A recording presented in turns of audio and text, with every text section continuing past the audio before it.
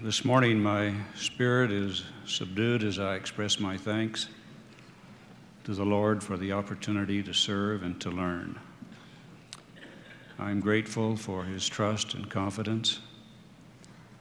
I would also like you to know I have a treasure of choice memories involving many devoted, faithful employees of the church, both here and in the far-off reaches of the world. They are saints of the first order. My feelings are tender as I express my love to Bishop Brown, Bishop Clark, and Bishop Featherstone, with whom I've served these past years. I will miss the brotherhood of the presiding bishopric. We are thrilled and honored with the call to devote our efforts and energies in the Holy Temple. We know somewhat of the magnificent experience this will be. I express my deep appreciation to the brethren for extending to us this unusual opportunity for service. A few years ago, we had been assigned with other general authorities to attend a series of conferences in New Zealand and Australia. Initially, the leader of our group was to have been President Spencer W. Kimball. However, because of the need for some emergency surgery, he couldn't travel with us. So President N. Eldon Tanner led the group in his place. Each day during the trip, President Tanner telephoned President Kimball in his hospital room to get a report on his condition and to give a brief report of the conferences in which we were participating. After the daily call to Salt Lake, President Tanner would always give us a report on the President's condition. We were anxious and appreciated these brief messages. Once after we had been out for 5 or 6 days, President Tanner made his usual call to the hospital in Salt Lake. However, this day he had no report for us. When we asked him if he had talked to the President, he told us he had tried, but President Kimball wasn't in his room. Where was he, we asked. Well, they weren't sure. They couldn't find him, President Tanner said. They thought he might have gone down to the next floor of the hospital to visit the sick. To paraphrase a statement made by Wendell Phillips, it may be accurately said, how carefully most men creep into nameless graves, while now and then a few forget themselves into immortality. In the day-to-day process of living, with all of its trials, challenges, and discouragements, we often underestimate our own God-given attributes and abilities which make it possible for each of us to pattern his or her life after that of the Savior, and in fact do some of the things he did as he lived here among men. Now, we may never personally experience the miracle of raising the dead, or be one to turn water into wine. We may not be one of thousands who may be fed from a few loaves and fishes, or be a part of the miraculous experience of walking on a stormy sea. But for each one of us, there are a number of Christ-like patterns of living we can be a part of in our mortal sojourn. For instance, with us here today, there are more than a few who display unquestioned obedience to whatever is asked of them, as did he. There are those who are complete in their forgiveness of the offenses of others, as was he. Some among us are scrupulously honest, even when it isn't convenient, as was he. The list of Christ-like attributes and patterns of living goes on, as does the list of those who will continue to strive to be obedient, however difficult it may be. Thank heaven for those who keep trying. They cannot fail. This morning I'd like to teach of another divine attribute, a quality which, when it becomes part of our lives, produces as an outgrowth individuals who are happy in their relationships with each other and at peace with themselves and those around them, siblings who enjoy each other more, married couples who cherish their relationships, those who are alone for whatever reason who find a fuller and more abundant life. You see, there are those among us today who are completely selfless, as was he. A selfless person is one who is more concerned about the happiness and well-being of another than about his or her own convenience or comfort. one who is willing to serve another when it is neither sought for nor appreciated, or one who is willing to serve even those whom he or she dislikes. A selfless person displays a willingness to sacrifice, a willingness to purge from his or her mind and heart personal wants and needs and feelings, instead of reaching for and requiring praise and recognition for ourselves or gratification of our own wants. The selfless person will give these very human needs to others. Remember the words of the Savior as he taught his disciples on an occasion when personal recognition was being sought. But Jesus called them to him and saith unto them, Whosoever will be great among you shall be your minister, and whosoever of you will be the chiefest shall be the servant of all. For even the Son of Man came not to be ministered unto, but to minister, and to give his life a ransom for many. There is another word that sounds almost like the one we've been using. However, it is an ugly word. It describes a characteristic of satanic proportions. We will not say much of this word, for it is not pleasant to think about. We don't like to use it. The word is selfish. The dictionary describes a selfish person as one who is concerned excessively or exclusively with oneself, seeks pleasure or well-being with little regard for others. And may we add, a selfish person is often one who refers to I, me, and mine, rather than we, ours, yours, or theirs.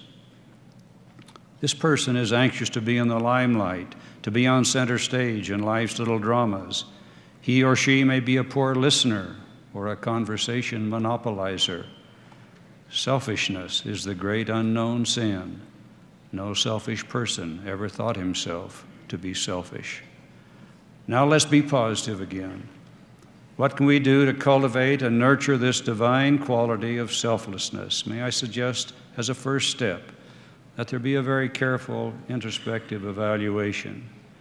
Consider the behavioral patterns we have just referred to. Do any of them fit your style or conduct? For instance, could you be obedient if you were asked to give up your home for 2 or 3 years, leave your children and grandchildren, go across the world, live in a place much less comfortable than your own home, and in a culture that's strange to you? Many here today have done it without a backward glance. To those who live alone, will you feel as lonely if you make a nursing home visit after work before you go home for dinner? As a parent, can you take precious time to listen to a son or daughter when they tell you about what the young people are wearing or what the teacher said? If you do, without interrupting, you may find they'll talk to you when they are really troubled because they've learned you listen. At a dinner or in a group, notice yourself. Do you take up a large share of the conversation time? As a part of this self-evaluation process, it is important to remember there can be no successful change in any of us unless we recognize a need to change. That must come first. With the recognition of the need to improve, may we now suggest that as a part of the process of cultivating and nurturing the attribute of selflessness, we begin to build an attitude of service, the ongoing desire for the well-being of others. The beginning would be feeling empathy for those who need uplifting, then acting with caring thoughtfulness. It could be a telephone visit with someone who lives alone just to chat about the day's experiences, or perhaps a note to a youth speaker who did his best last Sunday, even a thank you to an unruly neighbor boy when he doesn't jump your fence or smash your flower garden. Remember, those who are not the most attractive in their behavior or looks are the ones who need our caring concern the most. Or could it be stopping to talk to someone who is handicapped, with whom you've never before taken the time to get acquainted? Are we cultivating an awareness that they have the same longings for love and friendship all of us have, and yet usually get so much less? It is important to break the chains of self that bind us. Sincere and sensitive acts in behalf of others are the mark of the selfless. Now to those of you who may be incapacitated in any one of a variety of ways, be it physical, mental, or financial. To those who cannot do what you would sincerely like to do for another, let me tell you of a personal family experience. Some months ago, my wife drove down to Provo for her customary weekly visit with her mother, who had been ill for some time. On this particular day, her mother had been having an unusually difficult time and didn't have the strength to hold up her head nor even open her eyes. Though she was physically restricted, she was very alert mentally. And as my wife was caring for her many needs of the day, she visited with her about family and friends. My wife held her mother's head up with one hand while she fed her with the other. And during the meal, their conversation turned to one of our daughters and her husband, who have 5 children under the age of 7. My wife commented to her mother that 3 of our daughter's children had chickenpox at the same time. The fact that this little mother was unusually busy was obvious. My mother-in-law stopped eating, thought for a moment, and then in a weak, almost inaudible voice said, "I feel so sorry for Robin. I wish I could go to her home and help her." A few moments later, as my wife pondered this wish, she observed, "You know, Mother, I think in your case, wanting to is enough.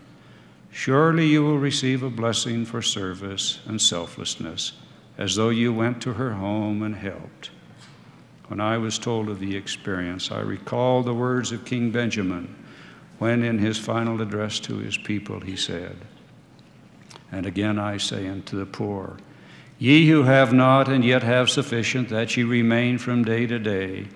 I mean all you who deny the beggar. I would that ye say in your hearts that I give not because I have not. But if I had, I would give."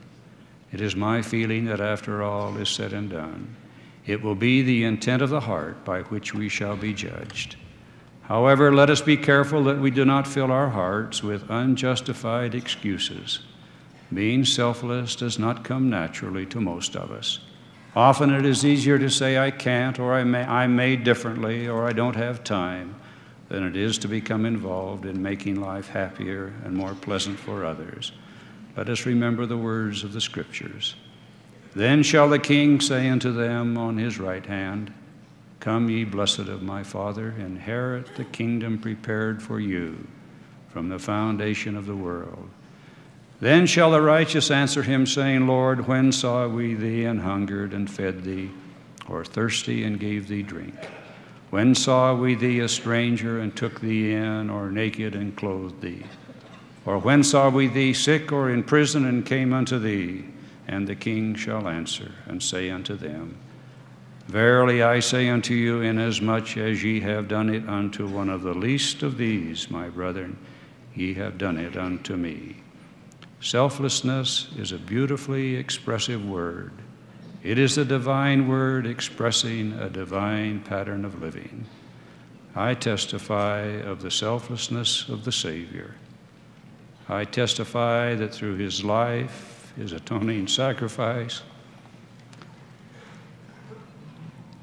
and his resurrection, he has made possible resurrection for all mankind and eternal life for the obedient. I know that he lives.